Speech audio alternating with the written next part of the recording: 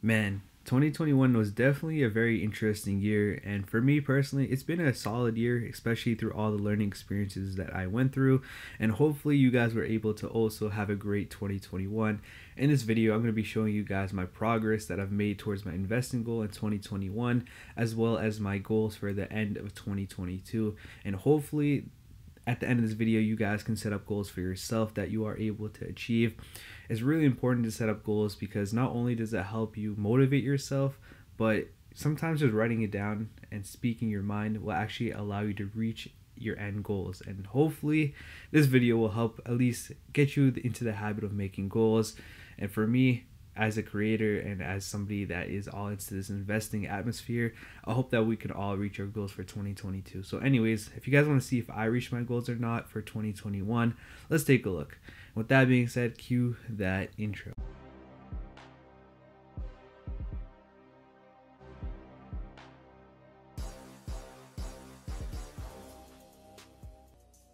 Before we get this video started, I'm going to be talking about how I did in 2021 before we talk about the goal setting for 2022.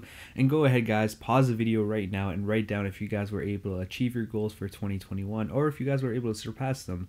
Either way, let me know down in the comments down below. I'm definitely interested to see. So anyways, let's take a look at how I formatted this. So I have right here on the very left side the accounts, the different type of strategies that I have, and I'll kind of go into a little bit more detail on that as we work through each one. I have the end amount for 2020 as well as how much I added per year, how much I added per average week, and I'll kind of explain this. This was kind of weird and I've kind of formatted better for the year of 2022. And then we don't really have to pay too much attention to this. This is just kind of like the projections that help me get to my projected total. And this is my goals total, and then this is the actual total. So right off rip, you guys can see that I ended off just slightly under my projected total, which is cool and all. I mean, it is what it is. Not everyone is going to be able to achieve their goals, but part of the thing about having a goal is it helps you at least have a number in mind that you want to achieve. So at the end of the day, I'll be straight up, I didn't achieve my goal. I was very close to it. I just changed this number to 38 so I can feel like I achieved that goal. But at the end of the day, it's been totally fun, and we're going to kind of go ahead and explain all the things that changed up this year. So let's start over here with the Acorns account. So with the Acorns account, I actually started off with the Acorns app when I didn't really know too much about investing. And then somewhere in February, I decided not to use Acorns at all. I mean, I felt that I could outperform the S&P 500 by going into some growth companies. And as we all know, this year has not been too kind to some of the growth companies. I mean, of course, there's some that have been really good. For example, Tesla always performs really well. But then I've been also into a lot of stocks that have not been performing that well. So at the end of 2020, I had an amount of $1,700, and then at the time I was adding about $25 every single week, and then I was just assuming that I would get about $12 because of roundups, and roundups is like kind of a feature in Acorns where if I were to use my debit card, a part of the portion, so let's just say something was like 95 cents, 5 cents would go back into the Acorns and it would be invested. So that was a feature that I was no longer using as I transitioned from Acorns to M1 Finance for my growth portfolio. But anyways, I was looking to add around $3,009 and I was hoping for a 9% appreciation. And anyways, the goal for that was $4,000. At the end of the day, I was actually able to hit $4,005. So we definitely achieved that goal. What really happened was somewhere along the lines, the portfolio was not doing that well at all. So I decided to kind of just chuck in a lot of money. I believe it was around May, we were seeing very, very bad lows. Or in my opinion, they were good lows because I was able to just chuck a ton of money into the market. So for example, I remember Tesla went down to like $500. So we were just totally adding back then. So that's an example of how it's a great idea to buy the dip. And I have a whole video on that, so you guys can definitely check that out later. Also, for my Roth IRA, I also transitioned from Acorns into my own in M1 Finance. And all the links will be in the description if you guys want to check it out for yourself. So I don't know why, but I have a different strategy than a lot of people when it comes to investing into accounts. I like to put my money into my M1 Finance dividend account first and prefer that over some of my tax advantage accounts like my Roth IRA, which a lot of people don't agree with, but in my opinion, I want to retire before I actually reach that age, and then maybe I'll live off of my tax advantage accounts. But to this day, I don't really invest as much into my my Roth IRA, which I should, but who knows, a lot of things change as the years go by. So as you guys can see, I ended off with $457 in my Roth IRA, and I was looking to add about $600, and I was just adding a little bit by paycheck. And as things kind of changed throughout, I got rid of Acorns and transitioned to M1 Finance. Currently, I'm adding a lot more than I was. I think when I was adding it by paycheck, it was about like $10 per week, which really wasn't that much at all compared to what I'm doing now. I'm doing about $100 now. So as you kind of grow your income and as you kind of settle down in life, you're going to be changing a lot of different ways that you strategize your portfolios. So this is just a quick example. As you guys can see, my projected total is 1,100, and then my goals was about 1,000. We got to about 2,500, and hopefully I'm able to get to the fully maximization of my Roth IRA at one point or another as my income increases. And that's all something that you guys should be doing as well.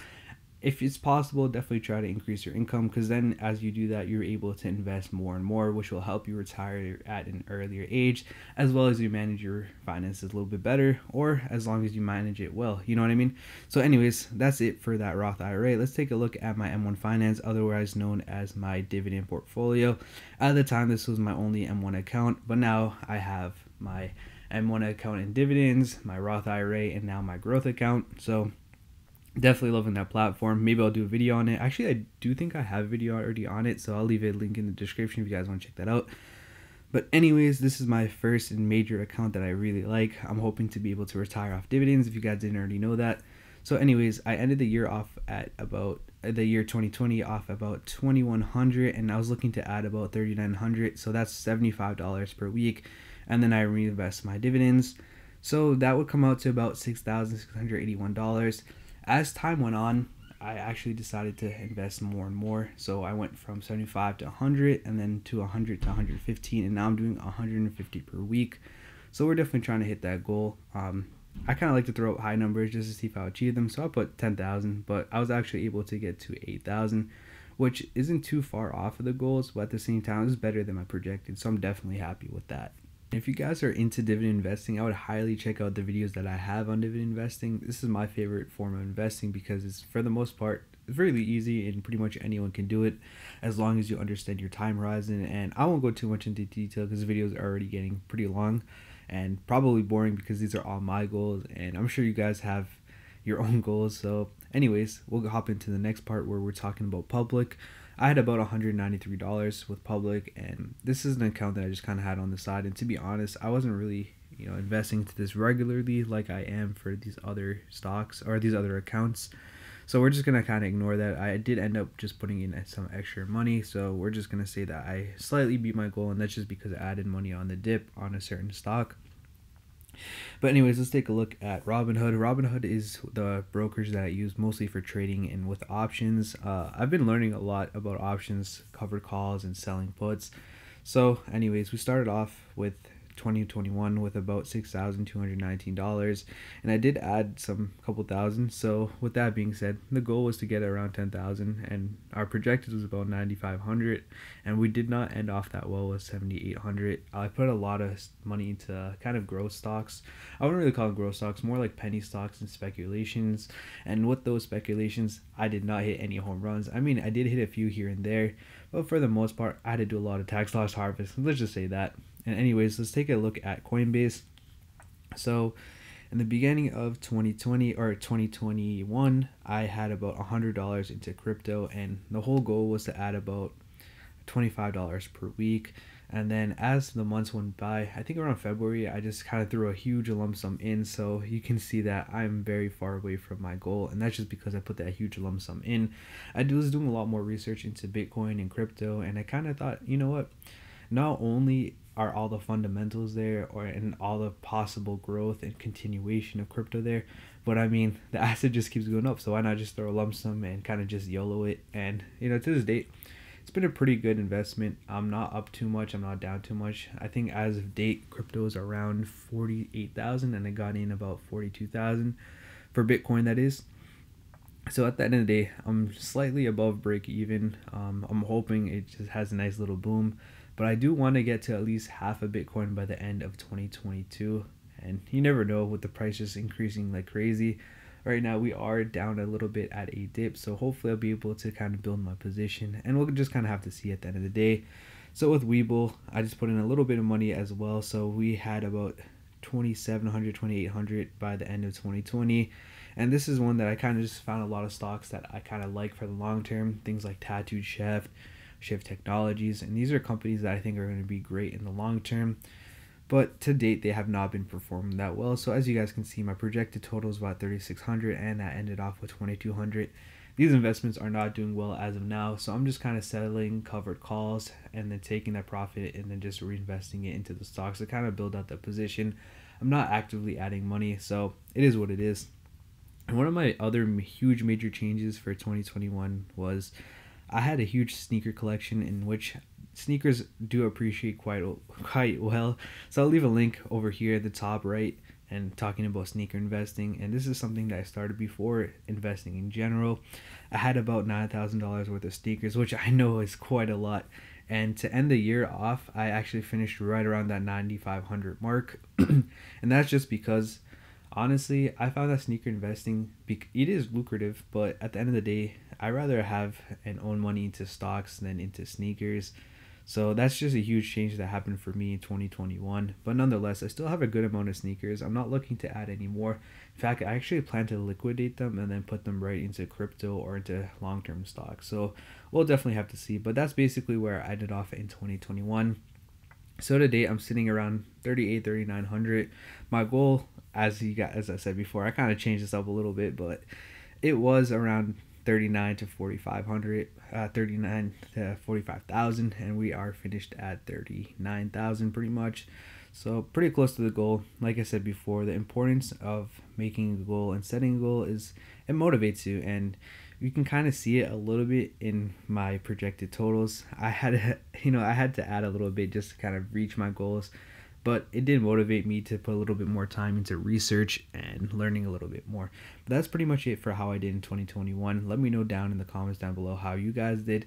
And this is going to be kind of the fun part of the video where we talk about the goals for 2022. Alright, so this is a little bit more interesting part of the video, and I don't blame you guys if you skipped the last part just to get to this part. But anyways, let's take a look. So first off, we got my growth account, and this is an account that I'm really hoping booms. So anyways, as of date, we are adding $100 every single week. So we ended off, like I said before in the previous part, about $4,000. We're looking to add about $5,200 this year, and hopefully we'll get a 9% appreciation. So our goal is about $10,000 for that growth account, which would be great. I mean, these are good stocks that I'm investing into. I have a bunch of stocks like Amazon, Disney, Google, but then I also have a little bit more riskier ones like EXPI. I don't know if you want to put Tesla into that or not. And then, a few I have an ARC W, I believe, in this growth account. And again, I'll leave all the links in the description so you guys can check out my accounts for themselves, or you guys can just check out my old videos. You know what I mean? A little bit self promotion here, but hey man, I ain't shameful about it. And then next off, we have that Roth IRA. And then we are looking to add, again, $100 every single week. So that would come out to about $5,200. And then we are aiming to do about 7% appreciation.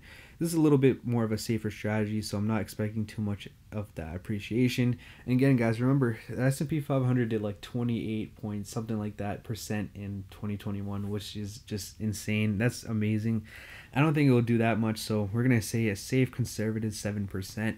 That would put us right around 8,200, and maybe we put the goal a little bit higher than the projected here, so 10,000. Hopefully we'll be able to get there.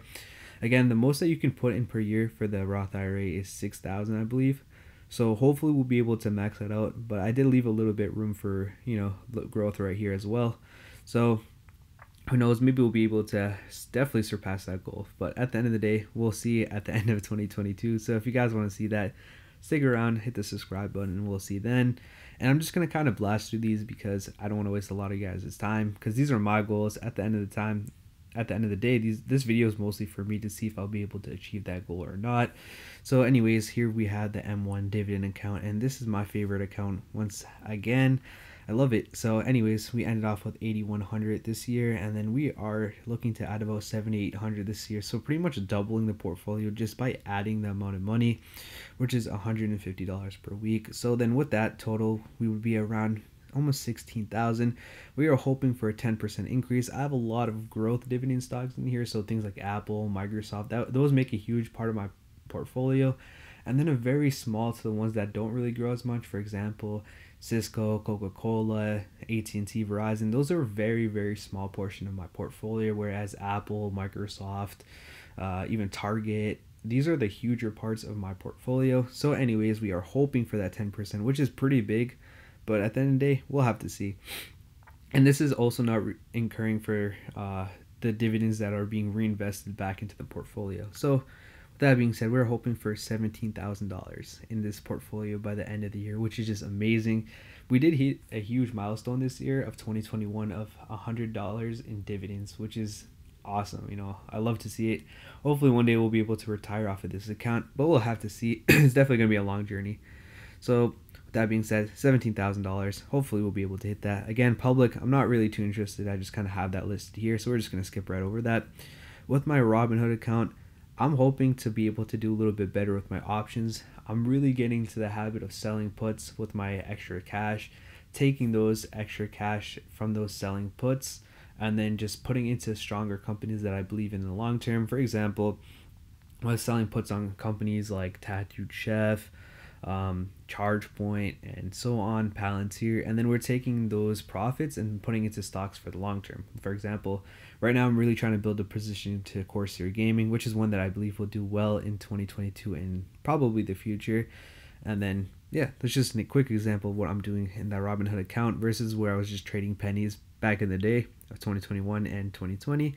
So hopefully we'll be able to hit, I mean, we have a projected about 9,000, but I want to far surpass that goal. So at least getting 12,500. But at the end of the day, we'll have to see. Then onto that Robinhood, or onto that crypto and Coinbase account. Man, like I said before, I really want to get to at least half a Bitcoin. I really do like Bitcoin. I like Ethereum as well, but we'll have to see. So right now, as I talked about before, I'm liquidating those shoes, and I'm looking to add some of the profits, or at least some of the, proceeds from that sneaker selling into my crypto account. So hopefully I'll be able to hit that, and maybe, I mean, I doubt it will be half a Bitcoin, but we'll definitely have to see. At the end of the day, I'm looking for about 8,500, and with the goal of 10,000, maybe we'll get somewhere along there. It also depends how well Bitcoin does. I'm expecting a 15% appreciation in Bitcoin by the end of the year, probably way higher than that. I mean, we might even hit 100K, which would be, 100% increase, but we will have to see. 2022 is going to be a long year, so we'll definitely see. With Webull, same thing, just selling puts like Robinhood. Or over here, I'm selling more covered calls and then just kind of reinvesting those back into the same companies. So I'll have to see. To be honest, with Webull and Public, these are the two ones that I don't really use as much. They're kind of my background portfolios. So we'll have to see. And then this year, like I said before, we have something new. We are not going too much into sneaker investing. We are going into these cash flow ETFs. I have a pretty big purchase coming up this year. So what I'm really doing is I'm just adding money into this cash flow ETF, which is one that I kind of talked about in a previous video, so I'll link that at the top. And then with that, we are hoping to add about $100 per week, and then with that, we are going to get a total of 12,000. And this one is not really a high appreciation portfolio, but we do get a good amount of dividends. I think it was about 10%. So these are covered call ETFs where you can get anywhere from 7 to 10% in dividends, which of course you do have to pay taxes on. But the reason why I like it is because it's not really that volatile. So if the market does bad, I still know I'll be getting my dividends, and these cash flow ETFs are not going to kind of get hit as hard, maybe like a 4, 5, 6% decrease. And again, no one really knows the future, but at the end of the day, this is a purchase that I do have to make at the end of 2022. So I'm really hoping that this will help me out. So it's kind of weird and it's kind of hard to put and project it as a goal because I do plan to cash this amount out, but we're going to leave it here anyways, just to kind of see if that purchase is necessary or not, and just to kind of see if we achieve that goal. So with all in all being said, we are projected at 69,000, nice, to a goal of 82,000. So we're going to keep our goal around 69,000 to 82,000. So hopefully we'll be able to hit that goal.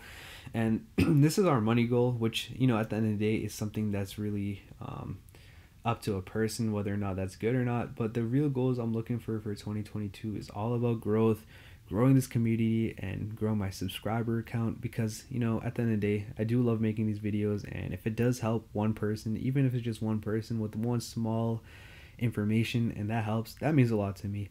So hopefully this video is able to help you guys create your own goals, or if you guys just wanted to see a peek inside of my brain, hopefully this was fun and entertaining. Again, I know this video is really rushed and I'm speaking at a million miles per hour and it's pretty much not even edited. I still hope you guys did enjoy it, or at least make a goal for yourself, and let me know again down in the comments down below what your goals are. I think I'm around 135, 136 subscribers. So I'm gonna say this for myself right now. I hope I get to 1,000 subscribers by the end of 2022, and even better, I hope the quality of my videos are more insightful for everyone, including myself, and they are a lot better. So anyways, that's gonna be it for the end of this video. It's been pretty long. So anyways, guys, take care, peace out, and good luck to all you guys in 2022.